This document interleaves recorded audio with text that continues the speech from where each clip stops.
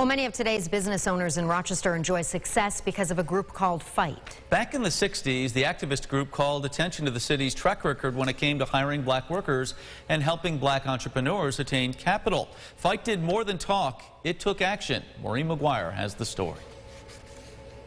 In the early 1960s, Rochester liked to boast that it was a city on the rise. The city itself had lots of jobs to fill, but the black community was left out of the prosperity.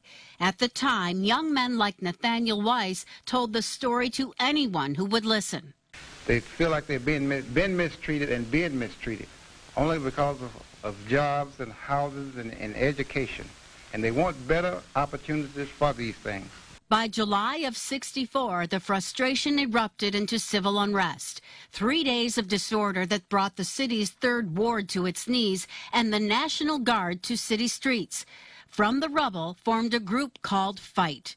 Our people want and they deserve results. Through the rest of the 60s, FIGHT put pressure on the city's largest employer to increase minority hiring at the entry level and in the boardroom. It took years, but Kodak finally succumbed. Then in 1969, FIGHT drew huge crowds when it opened a company called Fight On. The nation's first black-run community development corporation formed in partnership with Xerox.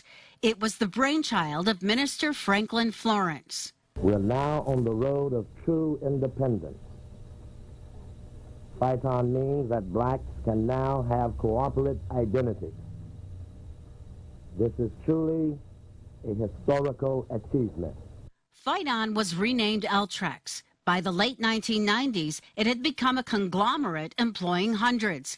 In the aftermath of the recession a decade later, its assets were sold to Canon Industries, but all of its employees transitioned to Canon. These are our demands, that the Mayor's Committee take concrete action to encourage the establishment of more Negro businesses in the area. For much of the 60s, unemployment in Rochester was less than 2%, but for unskilled black workers, it was 25%. FIGHT helped change that, and though it's now gone, it will forever be known for its role in the fight for racial justice in Rochester. Maureen McGuire, News 8. And for more stories like this one, see our Black History Month section at rochesterfirst.com.